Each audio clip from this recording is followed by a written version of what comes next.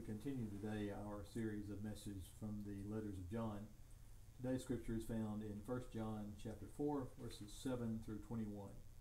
1 John 4, 7 through 21. Beloved, let us love one another, because love is from God.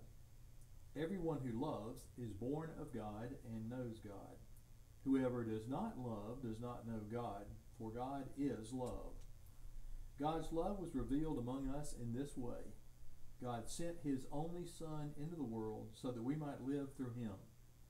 In this is love, not that we loved God, but that He loved us and sent His Son to be the atoning sacrifice for our sins. Beloved, since God loved us so much, we also ought to love one another. No one has ever seen God. If we love one another, God lives in us, and His love is perfected in us. By this we know that we abide in Him and He in us, because He has given us of His Spirit. And we have seen and do testify that the Father has sent His Son as the Savior of the world. God abides in those who confess that Jesus is the Son of God, and they abide in God. So we have known and believed the love that God has for us. God is love, and those who abide in love abide in God, and God abides in them. Love has been perfected among us in this, that we may have boldness on the day of judgment, because as He is, so are we in this world. There is no fear in love, but perfect love casts out fear. For fear has to do with punishment, and whoever fears has not reached perfection in love. We love because He first loved us. Those who say, "I love God," and hate their brother or sister are liars, for those who do not love a brother or sister whom they have seen cannot love God whom they have not seen. The commandment we have from Him is this: those who love God must love their brothers and sisters also. This is the word of the Lord. Thanks be to God. When you took up this worship material today, you expected to hear a sermon. Notice that I didn't say you were looking forward to hearing a sermon, or that you would have been disappointed if there had not been one. But still you expected that I or someone else would take a passage of Scripture and expound on it in what we call a sermon, or a message, or a homily, or a meditation. What children tell me is simply a long, long talk. By the way, some adults tell me the same thing. What you may not have considered, though, even as you were expecting this sermon, was what it would be about. Like the spouse who is simply content and has enough sense not to ask his partner why she fixed whatever it was she fixed for dinner, but was content simply to have it laid before him. So you may be content simply to have some sermon preached without much consideration about exactly what it would be. Still, there are a couple of anticipatory questions that you might ask before hearing a sermon. Is this going to be for me, or is it going to be for us? Conceding that the answer could be both, most sermons fall into one of those two categories. Some sermons are about your personal faith. How will it help me to live a better life? How will I live my Christianity out in the world? While others are about our collective life. What should we be as a church, and how can I accept my responsibility for what the church will be? It is my casual and unscientific observation that a disproportionate number of sermons today fall into that first category. It is about me. And I think that has to do something with our market approach to ministry. We are often so desperate to ensure that the institution survives that we are willing to do anything to get people to come to church. And so we try to figure out what it is they want, and that is what we give them. Obviously, that runs counter to Jesus' admonition that we are to give up our lives for the world and that we are to live our lives in self-sacrifice. The gospel is not simply for us. It is for us to serve others. That is not to say, of course, that we shouldn't preach sermons or shouldn't listen to sermons about our personal life. After all, we live most of our life not in church, but out in the world. It is as individual Christians that we have the most impact on the world, and so we should concern ourselves in church with what it is like to live our lives as Christians individually. Still, it is in church that we learn how to be Christians. It is here that we grow in our Christian faith, where others model Christianity for us, where we are encouraged to live out our faith in the world. And as Paul reminded us, though each one of us has our own part to play in the body of Christ, it is together that we are the body of Christ. And so that is the thing with which we should most consider ourselves. How can we be the church of Jesus Christ? There are probably no groups of people that think about this more than ministers do. I am connected with a couple of groups of ministers. One is a peer group that is made up of ministers who are all Baptists who pastor churches much like ours. There is another group, however, the Interfaith group in the Johns Creek community, that has another Baptist in it and several other Protestants, but also has a Jewish rabbi and a couple of Muslim imams. While we may in many ways differ in our approaches to ministry, in our theology, and in our attitudes toward faith in general, we have a number of things in common, and so our conversations are often quite lively. You can imagine what this last year has been like for us in our conversations with one another. It has been a lot about how are you keeping your church going in this anything but normal time. What platforms are you using for your services before you could get back to being together? How has that changed your preaching or your services? What are you doing now to decide about whether or not to go back inside? And if you have decided to do so, what safety precautions are you putting in place? What are your protocols? How are your offerings holding up during this time? These are the kinds of things that we talk about a lot. And when you think about them, they are mostly about how are we going to survive during this very difficult and challenging period for the church. But now, as we hope, we are beginning to see the light at the end of the tunnel. We believe there is some possibility that sometime fairly soon we'll be able to return to what we might call normal, some sense of the way things ought to be. The conversations have taken a different turn. It has more to do with what the future of the church will be. What will it look like? What will we retain from what we have changed during this time of the pandemic? What will survive that needs to survive, but what will have been lost that we will really miss? Basically, how will things have changed during this time, and what people will come back and which ones will stay away? And if you think about all those questions, and if you are in those conversations, you will sense the overarching themes are fear and anxiety, which are basically the same thing. We are worried about the future of the church.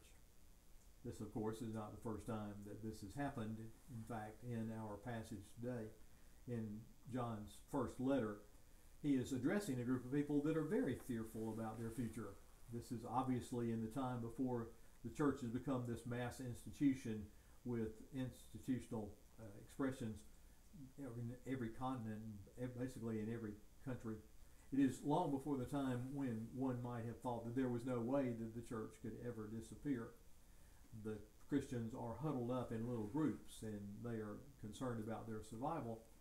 And the writer of 1 John says that there's no reason for that. We should not fear, that instead we should simply love, because it is love that casts out fear. He says that there is no fear in love. Throughout the years after that, however, there were plenty of times when the church was fearful, and those were never the best times of the church.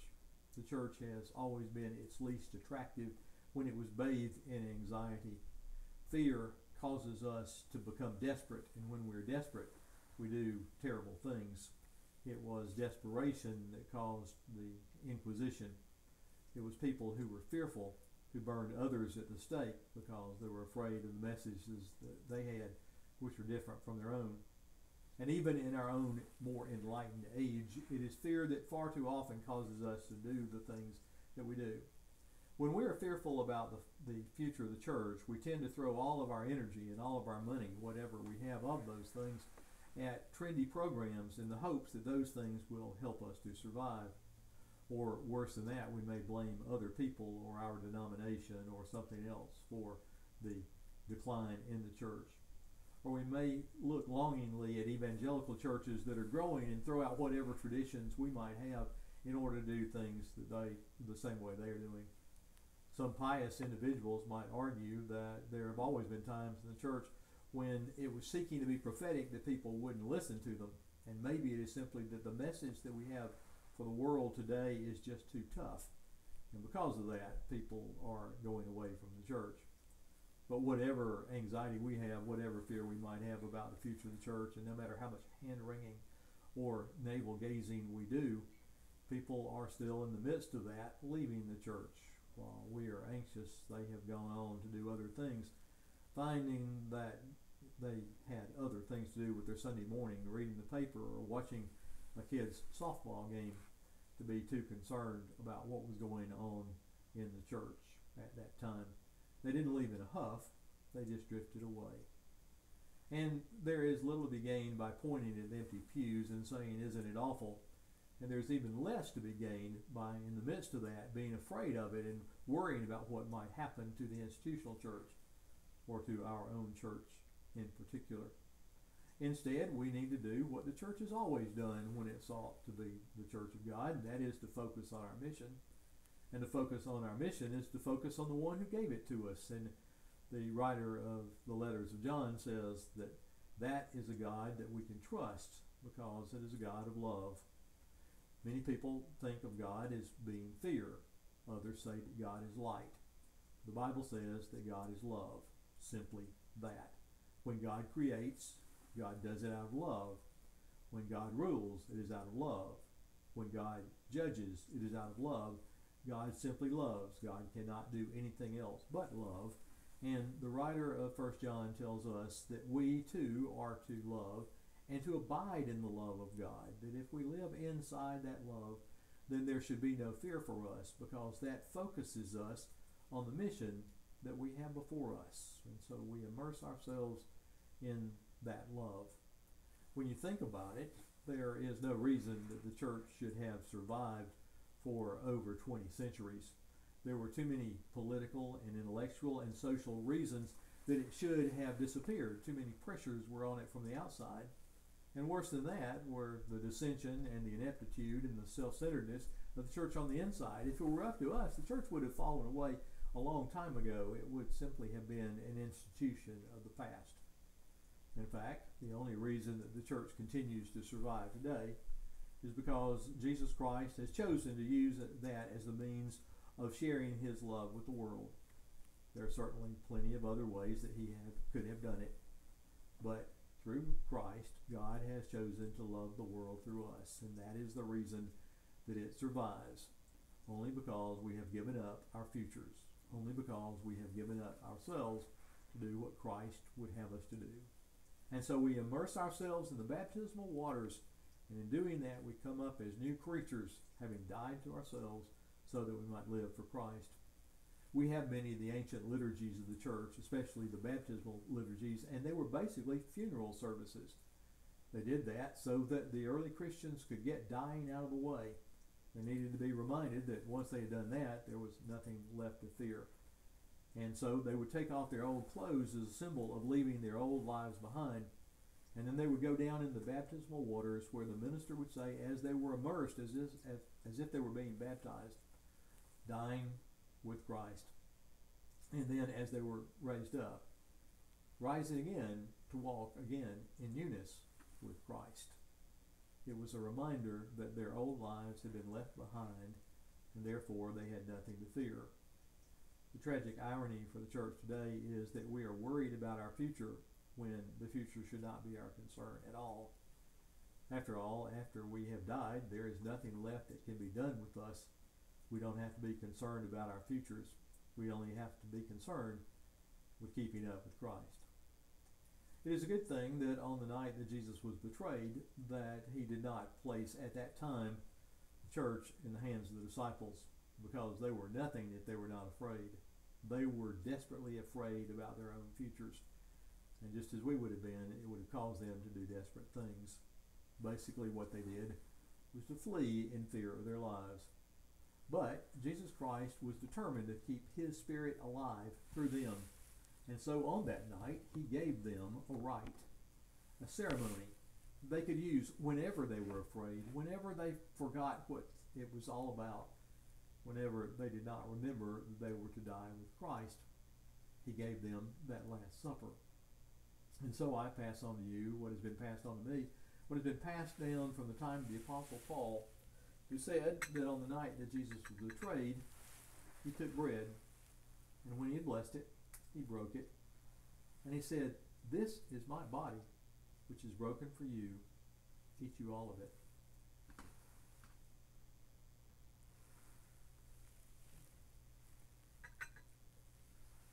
And in the same way also, after supper, he took the cup, and when he had blessed it, he said, "This cup is the new covenant in my blood. I tell you, I will not drink it anew until I drink it with you in the kingdom of heaven."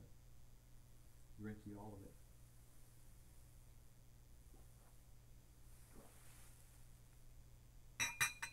We take part in this not because we're perfect, but because we're aware that we're not. Not because we feel that we must, but because Jesus invites us to do it. And when we do, it is not simply the taking of the elements, it is the reminder that Christ is always with us. Christ, the representative of the love of God, Christ causes us never to fear. Let us pray. Forgive us of our fears, O Lord, and cast them out. And fill us instead with your love. Help us to abide in that love and to share it with all whom we meet. As in Christ's name we pray. Amen.